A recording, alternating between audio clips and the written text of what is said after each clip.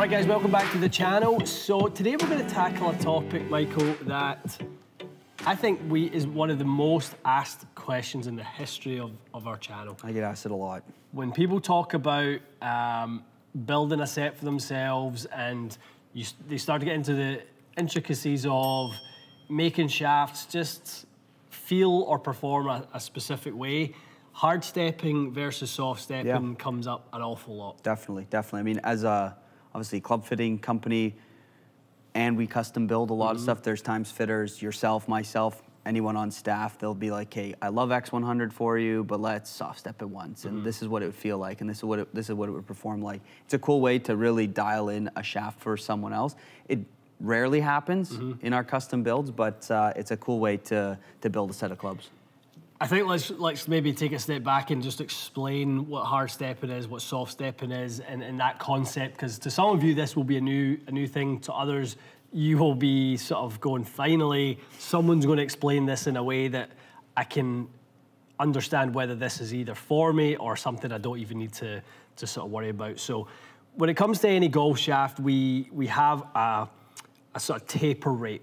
The shaft starts at a sort of wider diameter at the butt section, and then will progressively, at some form, and actually at various forms, it will reduce in size as it gets down to the tip section. So when we're looking at hard stepping, what we're basically saying is the stiffest part of any golf shaft is going to be sort of the wider part, right? So on a shaft like this, we have steps. Some are stepless. Some have a step like a dynamic gold. This is a KBS or a rifle shaft is completely stepless. So what we're basically doing when we're hard stepping specifically, we want less of this narrow section, right? This sort of, you know, beyond the final step, we want as little material as we possibly can. And then if we want to really soften the shaft, if we're going to soft step it, we want that step to be higher, right? So we have more of this narrow section and less of this wider section. That's it simplified and dumbed down. And basically the effect of having more of this narrow section is the shaft deflects more, bends more, kicks more, and it feels softer.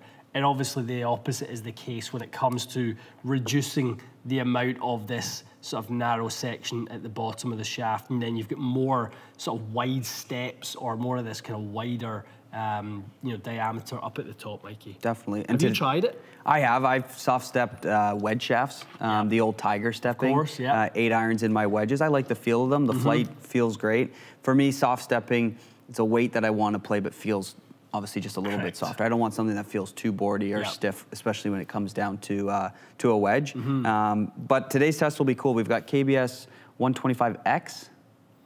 Is it KBS Tour? Tour, yeah. Okay, so we've got 130X. Yeah, and you don't know what the soft one is. You don't know what the hard step one is. You just know what the standard one is. And I'm, you know, not going to look at them like we say. You can identify them if you really pay attention to the steps, but I'm not going to do that. You're going to shuffle them around and then, you know, blindly hand them to me. I'm going to do my best to not look down. I'm just going to look at the golf ball and obviously out to the target. And as we go, I'm going to try to see if I can feel the difference. And like you said, you know, when you do these blind tests, it is interesting. We've not labelled them in any way other than there's 3 colours. There's a red, a green, and a yellow. Traffic light system. Traffic lights. So who knows? I don't know. You're the only one in here that knows which one it is. We want to dive in and see, is there launch angle differences? Is there spin rate differences? Because I think that's what you guys watching are asking. Can I get a little bit more spin if I soft step? Can I bring the flight down a little bit if I hard step? That's the question that we get all the time, is people want the shaft to provide a solution, and we're going to, you know, tackle that potential myth that it either does or doesn't do that job. Yeah, excited to do this. Okay. All right, let's, you hand one to me, and then we'll call that baseline, and then we'll go from there. Okay. All right, Mikey, talk me through it. You put my PXG 0317 on there. You've built it to my spec. Yep, 6 iron length, 37.5 inches. You've got 29 degrees of loft and 63-degree lie angle. Okay, yeah, 1 week, 1 up. Yeah, so this is the test we're doing, it's going to be the same head. Obviously, they're all 6-iron length because it would be built like that. And yeah, you've got to point out what's a hard step, what's normal, and what's soft. Yeah, and ideally, I think ideally the numbers point it out. That would be the ideal case. Yeah. If we're saying that there's something of a significant difference, and then we'll don't want to spoil the test on to share our thoughts as to what we see or what we think right now. Yeah, for sure. We'll sort of do that at the end, but it will be good to see if you take the exact same spec of shaft, but effectively a soft stepped shaft is a 5-iron shaft. A hard step shaft is a 7-iron shaft, and then in between the regular one is a 6-iron shaft. Yeah. That's what we have here. Yeah. Okay. Good Not swing. a bad strike. Yeah. Not 100%, but not bad. Yeah. Now, you've played these shafts in the past? I have. I like them. I've always liked KB Tour for the feel. So you're familiar with the feel. You know what they do feel like and how they play for you. So. Always enjoyed them.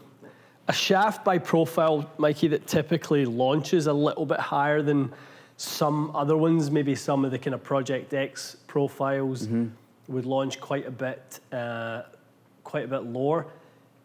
Typically a bit firmer in the handle, a bit softer in the tip section. And balance point actually a little bit higher as well in them. So good for players who like to maybe play it a touch longer.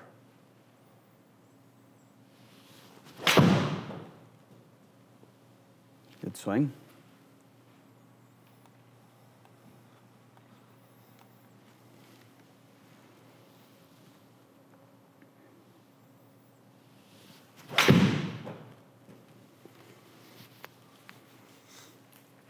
A little more centered.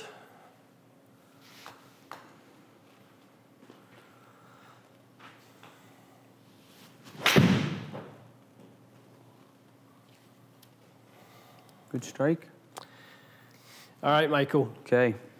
I would say for me, there feels like a distinct weight difference between the first shaft and the second one. Don't know anything else yet, but when you handed me the first one, I'm like, oh, that's a little bit of something in there. Yeah. You hand me this one, and it actually feels a bit more like my Modus. Okay.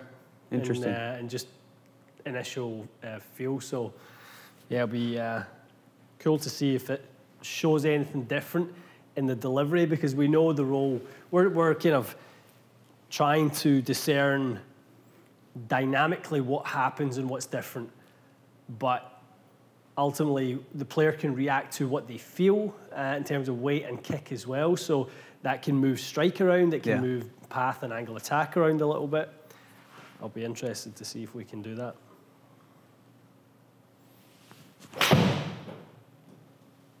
Probably felt like the best one yet. Yeah, sounded great.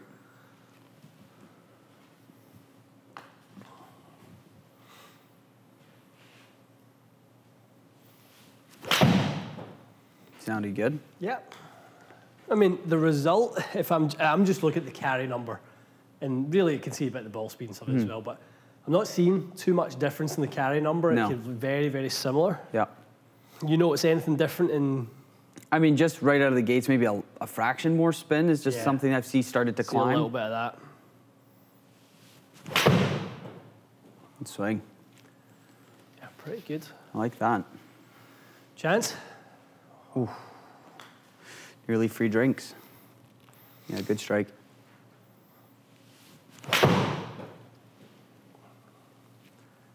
Really good strike. Thoughts on feel after the first couple swings? I like them. I definitely like this one. Really nice. I'm building you a new set of clubs. So this one, I would say, if I was to guess, now I've had all three, a little sample of just feeling all three. This feels like the middle one. Okay. The last one felt like the soft one. First one felt like the stiff one. Interesting, okay. So, see how it works after the it'd be cool test. to see. It'd be really cool if I'm totally wrong, and it just shows you how subjective these things are, because what you feel, what person to person really can change. Yeah. Well, I mean, fitters always ask you, how did that feel? Yeah. And some people can give you an answer, and some people they have no idea feel, which is funny, because I would say I'm a feel player. Like, you can give me something if the numbers are great, awesome. But if I don't like the feel, I'm just never going to play it. Yeah. So, but I certainly think the performance in the last one seemed to be pretty decent.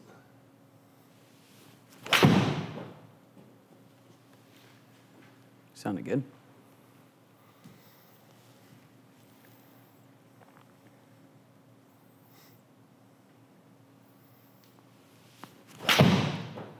Good strike. Really good.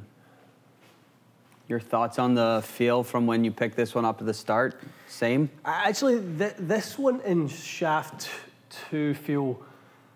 Actually, they're starting to feel more similar to one another. Okay, interesting. Shaft 1 felt the most different. I don't know if that's just because after swinging a few, you kind of hold the first one, it feels heavy. And then once you're swinging, like, you've got a little bit more of the feel in your hands. I'm not too sure, but this one and the previous one both felt the best. Okay.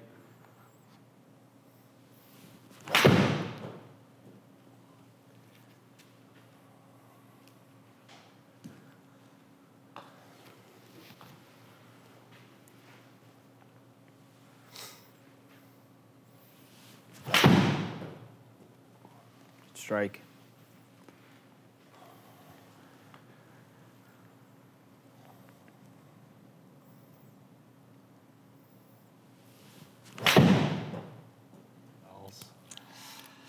Okay, so stolen back here. Let's see. Okay. All right, so red was baseline. Red was baseline, yep. What did we hit? Yellow, was that the last one? That was the last one, yeah. And it's the stiffest. It's the stiffest, yeah. And green was the one I liked. The one you liked, yeah. A little soft step. Okay. KBS for you. So we went, so what did we do? We started with red. So we went standard to start with, then soft. We went soft, then we went stiffest. Yeah. Okay. And I thought it went stiffest. Yeah. Then I think I thought it was hard stepped, soft stepped, and then... Correct. Interesting.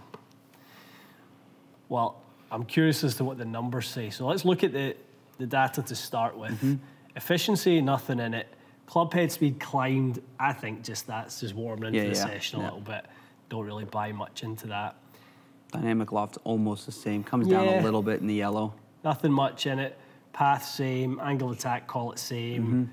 Strike is, you can see it. The numbers or the dots are very, very close to each other. Ball speed, very, very similar. Hard step 1 jumps a little bit. Yeah. Launch comes down, but we're being picky here.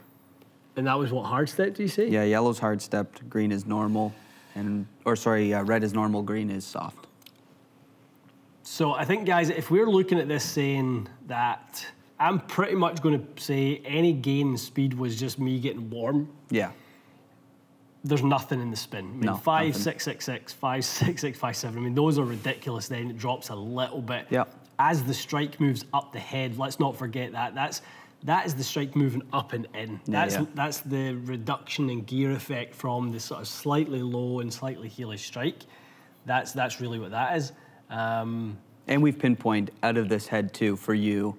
You can get a bit of a flyer. There's some spin that kind of drops significantly from 58 to 53 with some of the shafts. It's got a little bit of that in it. Green dispersion was the best by far. But guys, I think as we start to sort of wind this into what significant differences a player is likely to see, I felt differences. There's no doubt about that. Yeah. The reality, though, is there's no differences in terms of the numbers. No. There's no 5,600 with the kind of baseline, and then the soft step one's 58 or 59, and the hard step one drops down to 52 or 53. Yeah. There just is not that much variance, guys, when it comes to changing little subtle parts of hard stepping or soft stepping. It's much more on how you feel it affects you, how you like to sort of time the shaft, and timing is a huge part of it because how you feel it will influence how you release the golf club. But for this golfer, in a sample size of 1, there's nothing there. Nothing. The only thing you could take away from this is you that little bit tighter dispersion with the KBS green, which is the softer one. And if you like the feel of it and it's tighter dispersion, you're getting same numbers across the board, then, you know, go for it. Definitely. And remind me again, KB soft stepped is the green. Is the green, yeah. So yeah, by far that was the one that I kind of had my time and it looks so much easier. Really dialed with. I was kind of second guessing quite a bit with the yellow one. I kind of had a bit of a left and a bit of a right in there, whereas you know, the soft step one I kind of felt where it would release, and it felt really quite good. But in terms of the distance, in terms of the apex, we're not seeing anything there. No. Let's see what do we get in terms of land angles. 50.3, 50.4, and 50.2. Yeah. Peak heights, 121, 122, 123. Yeah. Same. If we cannot convince you guys that the shaft is not going to influence the ball up and it's not going to influence the ball down on its own, I don't know what we've done for the last 25 minutes. I think it has to be this black and white for you guys to understand that there's going to have to be other nuances.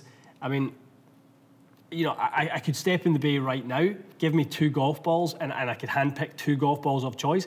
I could create 1,000 RPM difference in spin like that, one to the other. One shot with one golf ball, one shot with other, and I can give you 1,000 RPMs of difference right now. Golf ball is by far the most influential variable when it comes to spin increase and decrease. It really is the biggest thing. And it's obviously the one part of the equation that you use in every single shot. It has consequences with driver, irons, wedges, putter, all through the bag. So I would round this one off into saying that don't be looking to your golf shafts to try to manipulate your ball flight up or manipulate your ball flight down. It really doesn't lie within there. Not in this small of a tweak, with this hard step and soft stepping concept.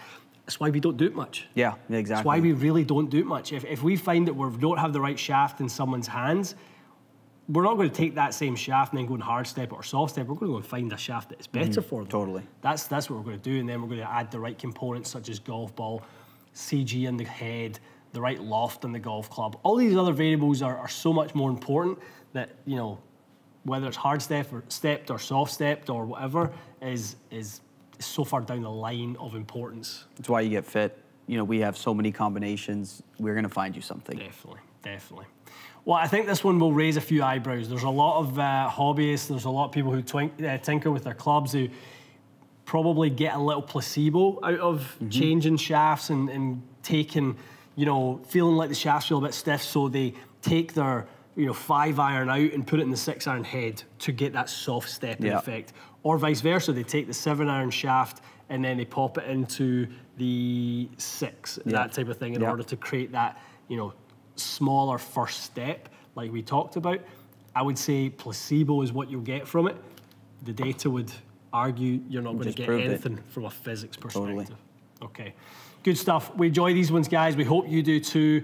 Very important to understand the true physics of what's going on. Something we sort of pride ourselves in doing at any one of our stores is we get people who come in and ask us these questions. We've done tests like this multiple times. We know the answers. It's exactly what I would have said at the start, is that you're not going to see anything here. Yeah, you know, not a massive difference. Anyone who's followed the channel has heard me say that, has heard you say that. You say it in your Sunday Q&As on Instagram all the time. Shafts don't spin. You know, they don't, guys. They create feelings, they create load, they create sensations, but ultimately in true sort of deflection of difference in terms of delivered loft or angle of attack or strike point, where you're going to create those differences in launch speed and spin, it's very close. 100%. Good stuff. All right. Let us know if you want to see more videos like this where we dive into, I would call this somewhat of a Mythbuster series, Mikey. We get into these types of topics. Let us know, is this something that you have other topics that you want us to sort of discuss? And I would say we've all got that buddy in our group that thinks the shaft is making that much of a difference. Share this video with them, you know, and see what they say. They'll probably debate you and say we're talking a lot of nonsense, but it's hard to argue with physics. Totally. Good Numbers stuff. don't lie. They don't. All right, stay tuned for more. We'll see you again soon.